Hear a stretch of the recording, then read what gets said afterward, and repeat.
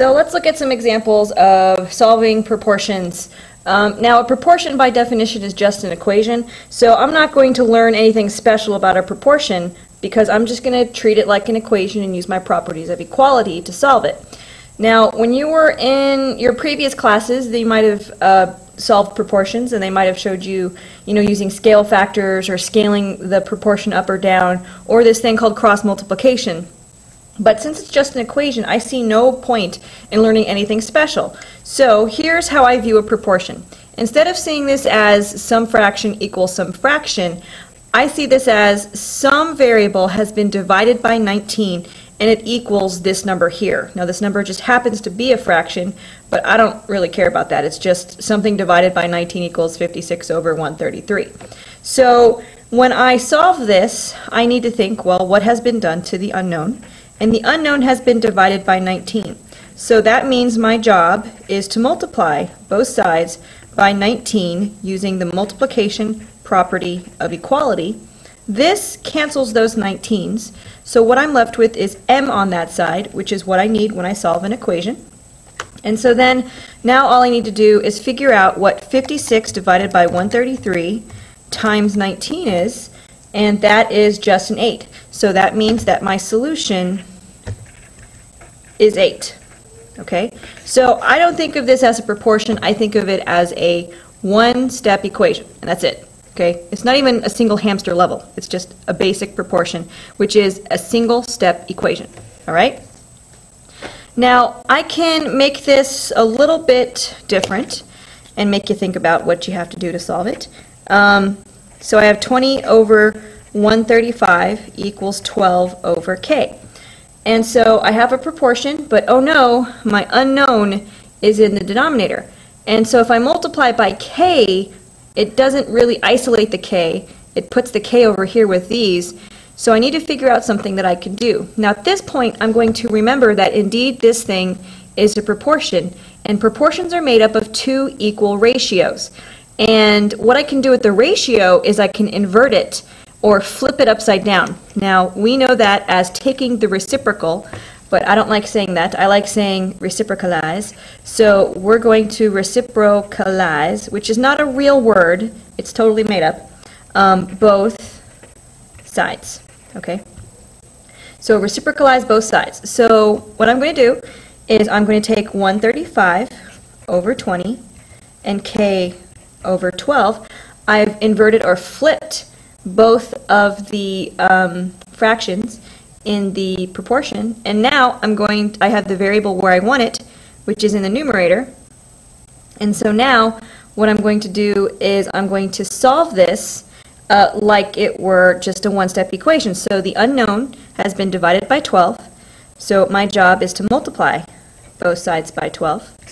Those are gone. I'm left with a k, and so then now I do the arithmetic.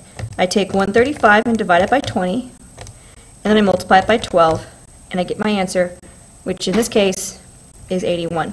So my solution, therefore, is 81. And that's how I treat a proportion like an equation.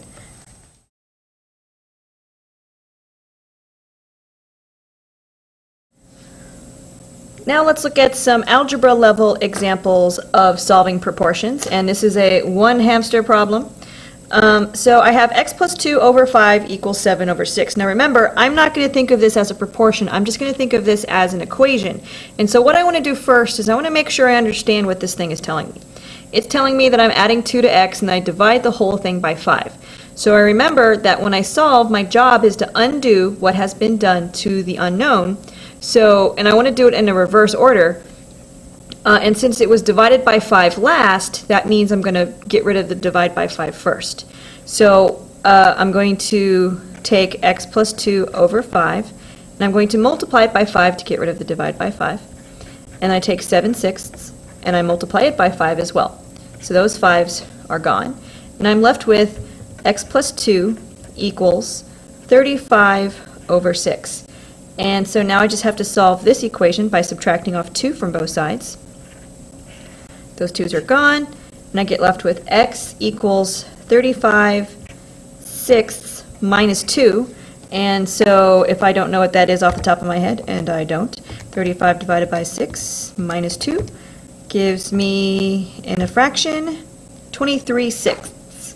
So that means that my answer is 23/6. And I better check it to make sure I did it right. So I have 23 divided by 6 plus 2 divided by 5 gives me that decimal, which I'm going to convert to a fraction, which indeed is 7/6. So that means my answer is correct. So it's 23/6. Box it off, happy face. Now, one thing I want to point out about this equation is oftentimes I see students will try to subtract off 2 first. But then you need to look at this equation and really think, well, is that really a 2? It's not. It's not a 2 at all. It's really 2/5. And I'm going to show you how by doing this little bit of arithmetic on the side here. Okay, there are other ways to look at this x plus 2 over 5. X plus 2 over 5 is the same thing as the quantity x plus 2, because remember, the vinculum, that fraction bar, is actually a grouping symbol. So what I really have is that numerator is being divided by 5. And instead of writing it as divide by 5, I'm going to use the definition of division and write it like this. So really what I have is 1/5 times the quantity x plus 2. So if you see an equation like this, you can always rewrite it as some fraction, which in this case is 1/5, times the quantity x plus 2, which is the numerator. Now when I distribute this, which is what you would do if I had written the equation like this in the beginning, you would get 1/5 x plus 2/5, which is the same thing as x over 5 plus 2 over 5. So these are different ways of looking at this exact same expression. I can think of it as distributing the 1/5, or I can think of it as x divided by 5 plus 2 divided by 5. So if you ever get the instinct of trying to subtract off 2 first, you can't. It's not a 2. It's a 2/5.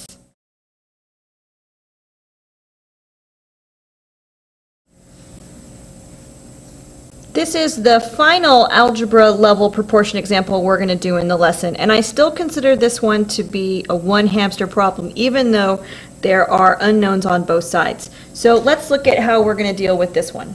First off, if you don't like looking at the problem like this, you can always rewrite it using the definition of division as a distribution problem. You can always do this if you want to.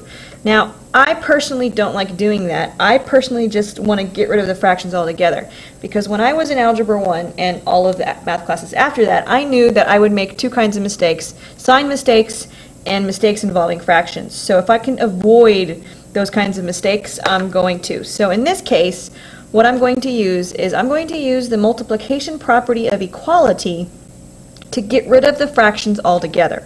So here's how I do this. I am actually going to multiply both sides of the equation by 10, but I'm going to show my work a little bit differently. Okay? So I am going to think of this as x plus 1 divided by 2, which means if I want to get rid of the divide by 2, I multiply by 2, but since it's an equation, I got to multiply both sides by 2. Now those 2's are gone, and I'm left with just the x plus 1 on this side, which I want. But on this side, I still have the divide by 5, which I don't want. So now I'm going to multiply both sides by 5. In total, I multiplied by 10, but the way I write it, those 5's are now canceled, and then I just write down what I have left over. I have a 5 times an x plus a 1, and a 2 times an x plus a 2. And so then this is just a basic distribution problem.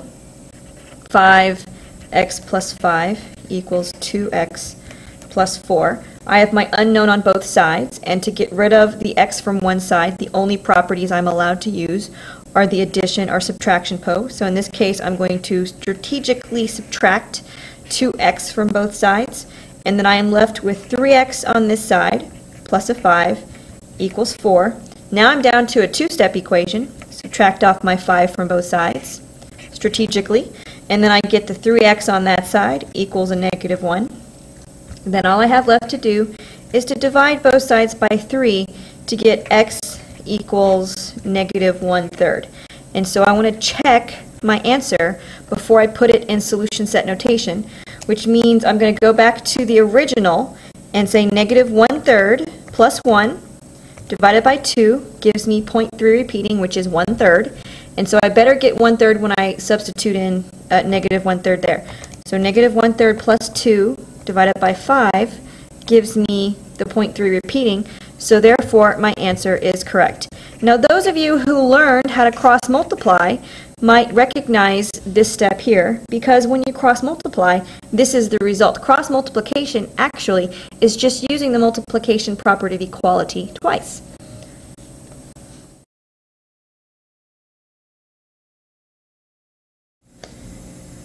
We've come to the point in the lesson where it is time for you to try some problems on your own to check and see if you understand what went on during the lesson.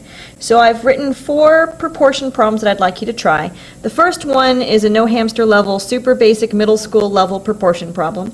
The next 2 are the basic algebra 1 hamster level proportion problems. And the last one is the fancy one. I didn't do one like this in the lesson, but I'd like to see you try it.